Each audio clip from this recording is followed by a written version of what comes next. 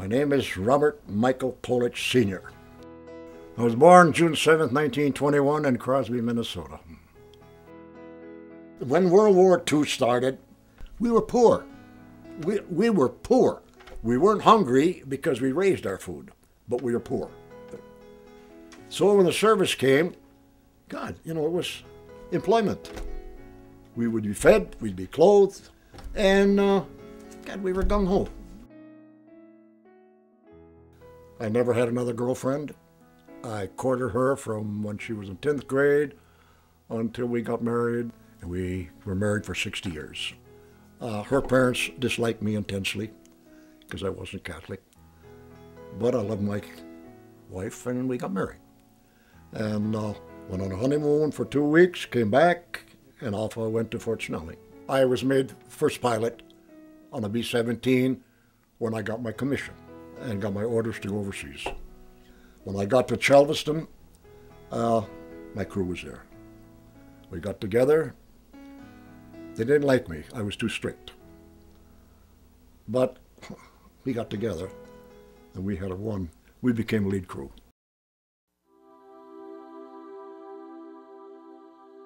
The toughest, Berlin, 3 times. A lot of them were real rough. I think it was my 5th mission. I wasn't quite sure what happened. All I knew was I had wounded men aboard. They hauled out the ambulance, and there was a young body on the stretcher. And I knelt beside him.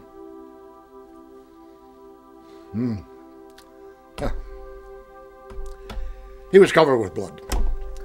And I knelt beside him and lifted his head, and I was holding him in my arm, and he looked up at me, and he says, "Mama," and he died. And that got me. I'll never forget that,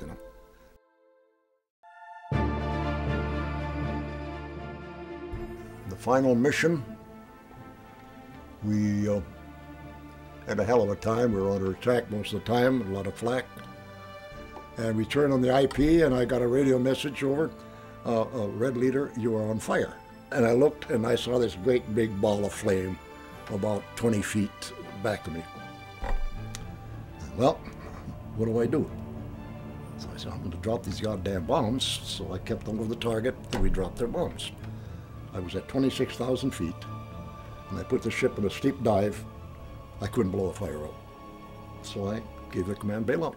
Unfortunately, it was very uncomfortable for my parachute, these straps that came up here. And I was unbuckle them and let them hang. So immediately when I knew I was going to bail out, I just picked up those things and snapped them on, and they were real loose. I bailed out.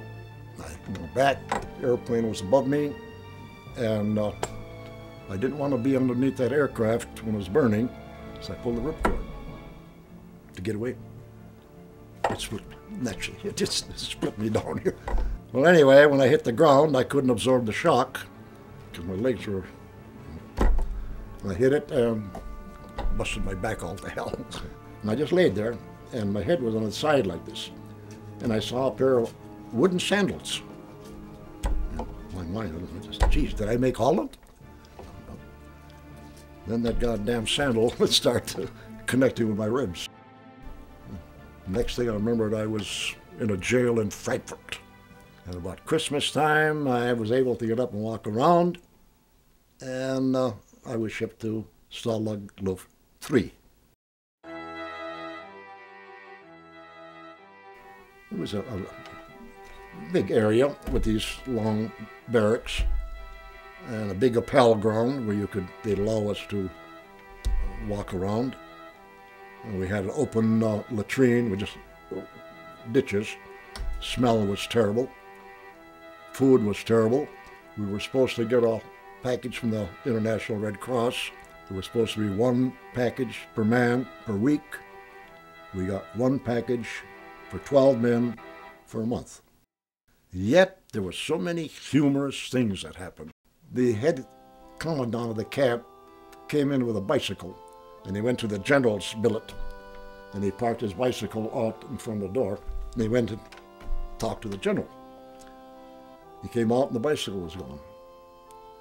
I don't know, the Americans took that bicycle and never found the parts. Popeye was an elderly man. His job was to discover tunnels. Well, at that late in the game, we weren't building many tunnels. But anyway, he would go around and we got friends with him. And he could speak a little English, American. So we talked to Popeye and we found out that if he found a tunnel, he would get 2 weeks leave. So we told Popeye, we're going to build a tunnel for you. And we went and scratched a little underneath the barracks, just move some dirt, and we'd look up and we said, not yet, and we'd scrape no more dirt, not yet, and maybe we had about 3 feet. We said, okay, Popeye. And he come running up, poked his screwdriver down, and, Achtung, Achtung! Well, he got his 2 weeks vacation. I don't know how to explain it. You had bad days and good days, more good days than bad. Let's put it that way. We knew the war was getting pretty close. And we could hear this rumbling in the distance. And boom, boom, boom, boom. All hell broke loose. We all hit the dirt on our face. We were lying there, and then we saw these Sherman tanks breaking down the barricades, just coming in there. And there was Sergeant on top throwing cigarettes to us, and the war was over for us. And then Patton comes in, and he was standing up there with all this glitter, shiny helmet. He's standing in the back of the Jeep, and hell, you think he was going to a parade with all his fancy. He didn't have combat uniform on. He had a great big chest. He was real big. And then when he opened his mouth, and he used some pretty vulgar language, you'd swear it was a woman. You'd swear it was a woman talking and shouting, and that's the kind of voice he had. I was a hero when I came back to Ireton, the Crosby Ireton, and they threw a big banquet for me. The first prisoner of war, the first one that got the Purple Heart, and all that crap. So the mayor got up, and everybody clapped and all that. Says, well, Mr. Polich, what would you like to do? Hell, I didn't have any business. I didn't go to college. I did nothing. I was a miner. I worked in a mine. I said, I'd like to have a liquor store. It was complete silence. He said, well, there's no liquor license available. I said, yes, there is. He said, what do you mean? I said, my stepfather told me there's a dormant liquor license in Ireton. Checked around. Sure enough, there was a liquor license. So they gave it to me. I bought 500 feet of lakeshore for $12,000. Buildings and everything. Decided I'd build a supper club. One night, the place was jammed on a Saturday night. Here comes this man and woman sitting at the bar. And God, the place was jammed.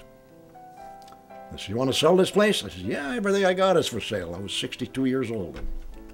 He said, what do you want for it? This is the gospel truth. I just reached up and I pulled a number down. And he didn't blink an eyelash. Took out his checkbook, wrote out a check for, hold it. He said, I'll buy it. And suddenly I was wealthy. I was watching TV. And I'm up there 20-some thousand feet and dropping bombs, killing people. That was my job.